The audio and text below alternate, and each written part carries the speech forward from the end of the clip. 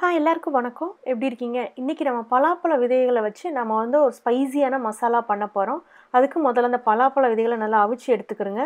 இட்லி குக்கரில் வச்சு நல்லா தளதளன்னு கீழே தண்ணியை கொதிக்க விட்டு ஒரு 20 நிமிஷம் நல்லா அவிச்சு எடுத்துக்கிறோங்க.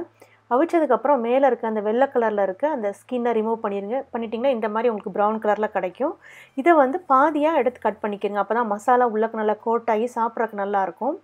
இது ரெடி ஆனதுக்கப்புறம் எந்த கடாயில் நீங்கள் குக் பண்ண போகிறீங்களோ அதில் எண்ணெய் ஊற்றிட்டு எண்ணெய் காஞ்சதுக்கப்புறம் ஜீரகம் போடுங்க.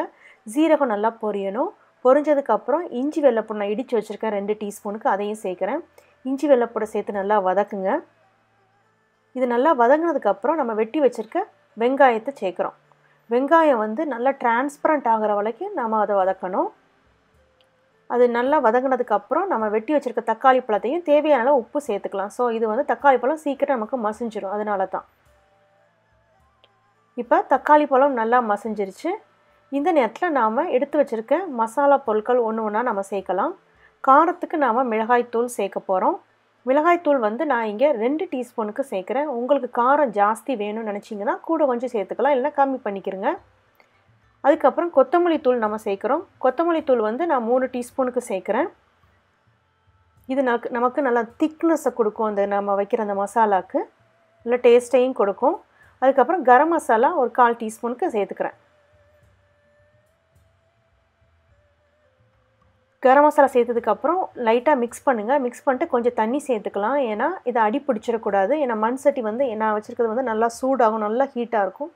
ஸோ அதுக்காண்டி நான் கொஞ்சம் 1/4 கப்புக்கு தண்ணி சேர்த்துட்டு நல்லா வதக்குறேன். அதாவது இந்த நம்ம போட்டிருக்க மிளகாய்த்தூள், மல்லித்தூள், கரம் மசாலா அதில் உள்ள பச்சை வாசனை போகிற அளவுக்கு நம்ம நல்லா இதோடு சேர்த்து வதக்கலாம்.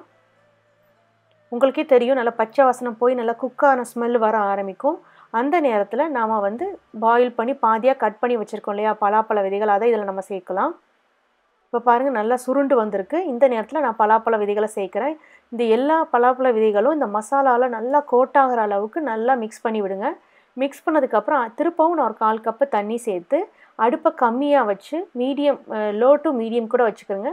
வச்சு இது நல்லா குக் பண்ண விடுங்க. ஏன்னா அப்போ தான் ஒரு 15 நிமிஷமாவது குக் ஆகினா தான் அந்த ஜூஸ் எல்லாம் உள்ளக்க சேர்ந்து ரொம்ப டேஸ்ட்டாக இருக்கும். கார்னிஷிங்க்கு இங்கே நான் கொத்தமல்லி தழைகள் தடவி போட்டிருக்கேன். இதை நீங்கள் ரசம் சாதத்தோடு வச்சு சாப்பிட்டிங்கன்னா ரொம்ப நல்லாயிருக்கும். ட்ரை பண்ணி பார்த்துட்டு கமெண்ட்ஸை சொல்லுங்கள். நன்றி, வணக்கம்.